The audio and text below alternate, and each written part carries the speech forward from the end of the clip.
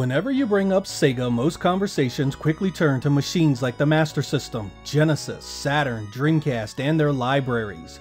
Rarely do we hear anything about their very first console, the SG-1000. Originally launched in July of 1983 in Japan, it was meant to compete directly with Nintendo's Famicom, and to begin Sega's dominance of the home market.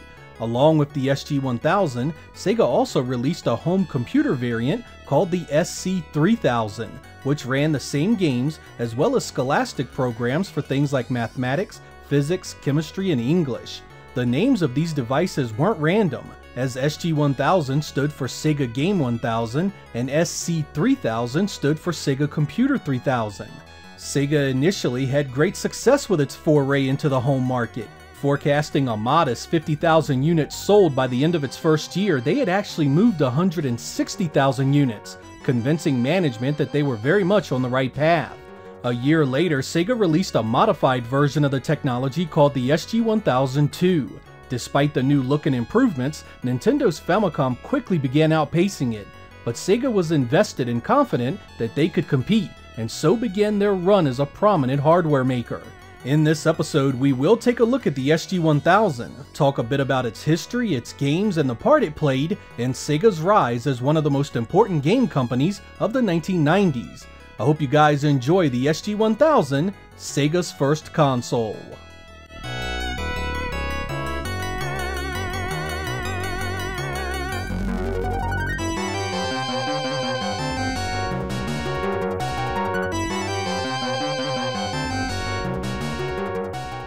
The hardware of the SG-1000 was powered by an 8-bit Z80 running at 3.58 MHz and backed up by video and sound chips made by Texas Instruments.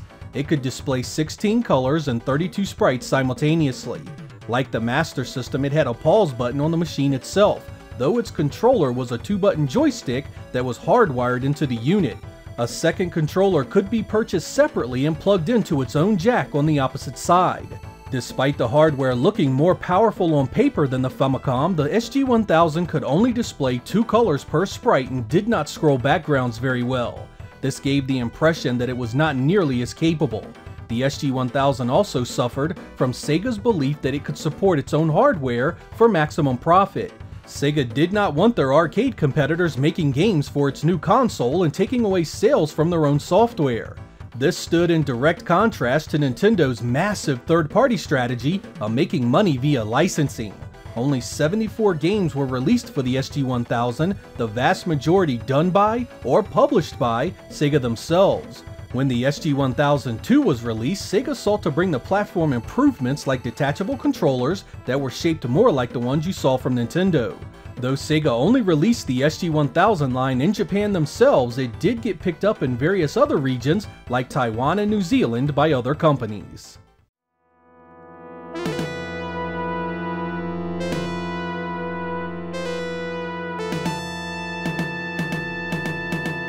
Sega began releasing loads of SG-1000 games quickly, and while it couldn't keep that pace up long, an impressive number still made their way out in a short amount of time, considering most were from Sega themselves. They came on cartridge format and ranged in size from as small as 8 kilobytes to as large as 1 megabit. Starjacker was a vertically scrolling shoot-'em-up where you were in charge of a fleet of ships. You continue to fight as your ships are destroyed, and the game ends when you have none left. The scrolling here is nasty and makes it very difficult to play. It doesn't help that the screen is constantly flooded with enemies that are much faster than you either. There's not a lot of variety here and it becomes fatiguing very quickly. This was one of the very first games I'd played for the SG-1000 and it was not a very good introduction to the platform at all. Borderline was even worse than Starjacker. The choppy movement makes the enemies and environment difficult to navigate. Not that it matters much because I seem to die without explanation a lot anyway. I'm the kind of guy that tries not to crap on old games because they are archaic in design, but this is simply not fun. I can forgive the basic visuals, but the overall design fails to be anything noteworthy even for its era. I was pretty excited to see Congo Bongo on the SG-1000 because I played it a bit in the arcade back in the day. That proved to be a disappointment because this underwent radical design changes for the weaker hardware. It now looks more like an Atari 2600 title than the arcade on which it's based. It no longer has the isometric view and is a straight-up single-screen platformer. It plays okay, I guess, but it's simplified to the point of not holding your interest very long. The gameplay has a strange momentum to it that feels wrong too. Not terrible, but a far cry from the arcade. I was never a fan of the arcade version of Monaco GP. The SG-1000 version plays so similar, it never really stood a chance with me. The goal is to navigate your car through the race while other vehicles come at you like missiles. One hit and you're crashed. I always got tired of this really fast. It's almost like your car has an electromagnet attached to it that draws your competitors straight to you. To the hardware's credit, this is one of the smoother scrolling games for it, and it doesn't look half bad. If you like the arcade, this one should give you lots to look forward to. Sega Flipper is a pinball game that isn't so bad. The ball physics feel unnaturally fast, but it plays decent once you adjust. Most digital pinball games back then were simple as hell, and this one is no different. It is a great two-player game thanks to the score being kept on the screen for head-to-head play. The visuals don't suffer from the dark colors many SG-1000 titles do, and everything is easy to see and keep up with. It lacks depth and variety, but considering its age, this is a decent game overall. Sega Galaga is a port of the mega-popular arcade shoot-'em-up. I really appreciate the smooth gameplay and closeness to the source material. The fluid enemy attacks are fast and challenging. There are lots of stages to play, and it has a two-player alternating mode to challenge one another's score. It's old-school fun that lacks the same visual pizzazz, but still plays just as great. Load Runner is usually a winner on whatever platform gets it, and this one is no different. Collect treasure and get the hell out of the level before the enemies hunt you down. There are ladders to climb, ropes to traverse, and traps to dig to help you out. The visuals here are simple, but the gameplay is as solid as ever. Your sprite is fast and moves smoothly, as do the enemies. All the colors are bright and easy to see as well. Sega licensed the IP and made this version themselves, something that would become a staple of the company for years to come. All of you know Flicky. It's been released on a ton of different hardware, including a few of Sega's own. You star as Flicky, a small bird trying to save chirps from cats and lizards. You round up the little guys and must get them to the exit before you get caught. This one plays pretty good overall. The screen scrolls better than most games on the platform, and it feels very similar to the Mega Drive release despite a cutback in color and detail. Its biggest issue is the sprite flicker it suffers when lots of chirps are in the same area. It causes everything near you to blink constantly, which can be a distraction. That doesn't ruin it though, and this can be every bit as fun as any other version out there. Girls Garden is the first game Yuji Naka worked on for Sega. Your job here is to pick 10 flowers in full bloom in order to keep your boyfriend from getting it on with another chick. The playfield scrolls both left and right, giving you a choice of how to proceed. Unfortunately, there be bears in those fields, and one touch means the end of your game. You must also be careful of rivers and lakes that you can fall into, slowing your progress. You have a limited amount of honey to pacify the bears as your only real weapon. This could be a fun title if it weren't for the horrendous scrolling. It's so incredibly choppy that I grow weary of it pretty quickly. Some consider it one of the better games for the platform. I say it's a cute concept, ruined by awful performance. Most home ports of Zaxxon were butchered in the early 1980s, but you know, I kinda liked it on the old SG-1000 here. The scrolling isn't the best, but Sega slowed down the game to compensate a bit for this, making it much more accessible than the arcade in regards to challenge. You've got plenty of time to deal with the enemies and obstacles, though the scrolling is still rough and hard to tolerate. This title was indicative of much of the software for the SG-1000. Even when it looked decent and was fun, the presentation often held it back from being something truly worth your attention. Funnily enough, this is the only time Zaxxon would appear in its original form for a Sega console. Space Invaders is a single-screen shoot-'em-up where you must repel an alien invasion. It's about as simple as video games get, and the SG-1000 does an admirable job with it. The arcade was nothing impressive to look at, so it translates here perfectly. Like many games for the unit, it also keeps the score up for both players, making it a great game to challenge your dad or grandpa. It's an oldie but goodie.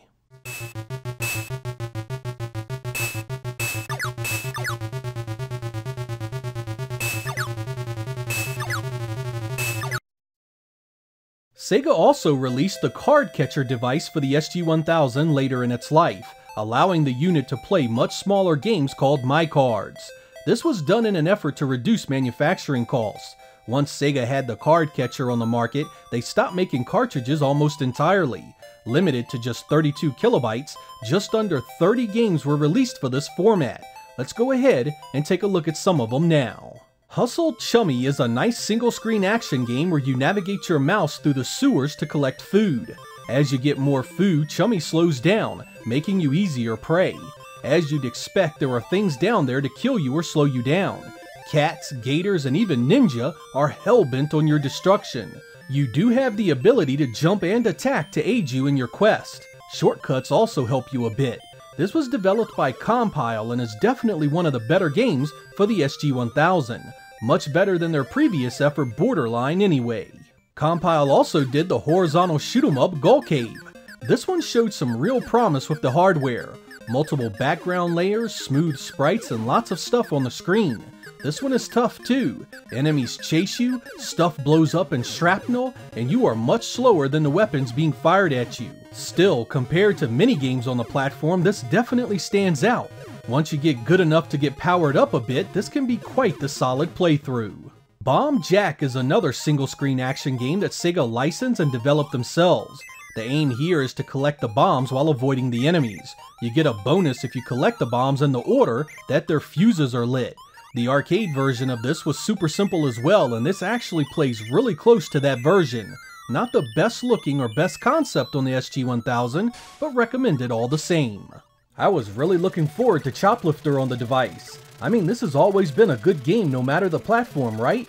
You still rescue stranded people and try to get them back to your base, while tanks and jets attempt to shoot you down. The gameplay is really nice here, and plays very similar to other versions, despite not looking quite as nice. If you can get used to the aggressively fast enemies, you may be able to get quite a bit of enjoyment out of this one. Doki Doki Penguin Land is easily one of the better games for the SG-1000. It's essentially a puzzle title where you must guide your egg to your home base. Drop it too far and it breaks. If an enemy gets it, it breaks. Don't be fooled into thinking this simple concept is for kids. This game gets really hard really fast. It's decent looking too, with nice vertical scrolling and enemies you can see easily. While there are better looking versions of this one available, the gameplay stands up quite well. If you want a challenge and enjoy the puzzle genre, this is a must-own. You guys remember Kung Fu Master? Well, Dragon Wing here is very much a game in that same vein. You are the hero D-Wing, out to spread your justice all over the faces of your enemies. If they won't take it willingly, you'll just punch and kick their ass until they submit to your will. Yeah, you could have all kinds of fun with this one just based on its name alone. It doesn't play so bad, but suffers from that choppy scrolling that mars so many SG-1000 titles. Still, beat-em-ups are a rare breed back then, so I can appreciate what Sega was trying to do. The arcade hit Elevator Action showed up on the SG-1000 in fine form. It's a bit slow and choppy, but retains most of what made the original so fun. I really wish the door animations were faster and the AI was a bit less aggressive in the beginning, but otherwise, this is well worth playing. Hang On 2 was an interesting one because console sprite scaling was pretty rare back then, even more so on the SG-1000. While I wouldn't call it impressive, Sega did what they could given the limited technology. The sprites are smooth and the gameplay is responsive. It doesn't hold a candle next to the Master System version, but it did have a dedicated controller called the Bike Handle 400. I missed the classic music from the series the most. I really enjoyed Hero when I first played it. Originally developed by Activision, Sega brought it to the SG-1000. The first few stages are actually fun, but man does it get hard quick. At stage 5 you get to the point where just touching walls is an insta-death. And those deaths just keep on coming so often it becomes quite tedious. It's a great concept in theory. You have to blast walls of dynamite, shoot creatures to get them out of your way, and deal with areas that are dark and hard to navigate. But each new stage introduces almost mandatory deaths because you simply have no clue what's around the corner and you aren't fast enough to avoid it. Solid design that could have been so much better with a slightly more forgiving progression.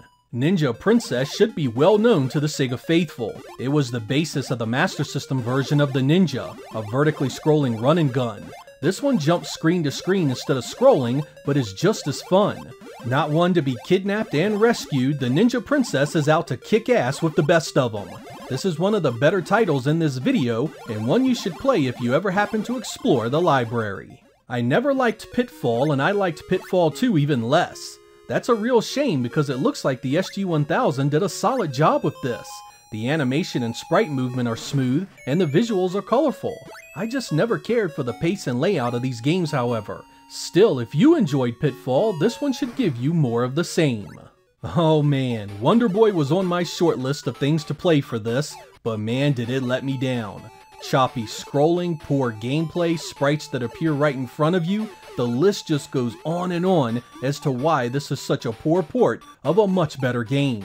I mean, I understand that this is a conversion from vastly superior hardware, but by the time this was released, the Famicom had games like Super Mario, and in that context, no excuse can forgive this piss-poor showing. I was really hoping Sega would work some programming magic for Zoom 909, and I was not disappointed.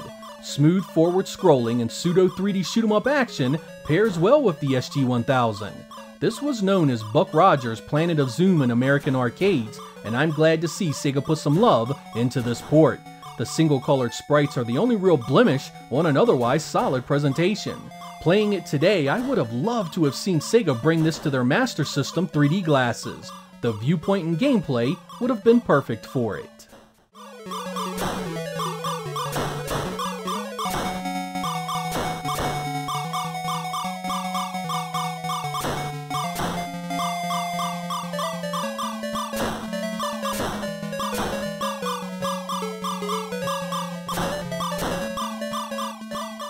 While part of me wanted to bring you this video as a positive introduction to Sega's history, I cannot deny that I am rather unimpressed with the SG-1000.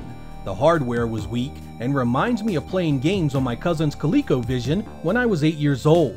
I wasn't impressed then and even less so today. The good news is that while the Famicom would go on to destroy this platform in Japan, it did well enough in its initial year to give Sega enough confidence to stay in the console business. In 1985, Sega upgraded the technology and called it the Sega Mark III, or what became known to those of us in the West as the Master System. Since the Master System was officially launched in many more regions, this is where most of us began our journey with Sega, and frankly, I think we're better off for it. While the SG-1000 does have some very playable games, the stuff on the Master System looks, sounds, and plays worlds better. Contrary to popular belief, the SG-1000 was released in the United States, though not by Sega. In fact, not once but twice. The first device was in 1986 and known as the DINA 2-in-1, a system that could play both SG-1000 and ColecoVision games since the two had largely the same technology. A second release came from Sears in 1988 and was called the Telegames Personal Arcade. Both of these units sported two NES-style controllers as well as a built-in keypad. No SG-1000 games were officially released for either one, despite the compatibility. I suppose the legacy of this device would be far more important to me had I played it as a kid, but I honestly had no clue what the hell an SG-1000 was until well after its death. Visiting these games today, I can't help but to compare them to the early stuff on Nintendo's Famicom, and really, it falls well short in that showdown. I think Sega's development and release of the Mark III shows that even they knew it was a losing comparison. I sure am glad it existed though, because without it, we may never have gotten the greatness that followed. I'm Sega Lord X, thank you guys for watching, and I will catch you next time.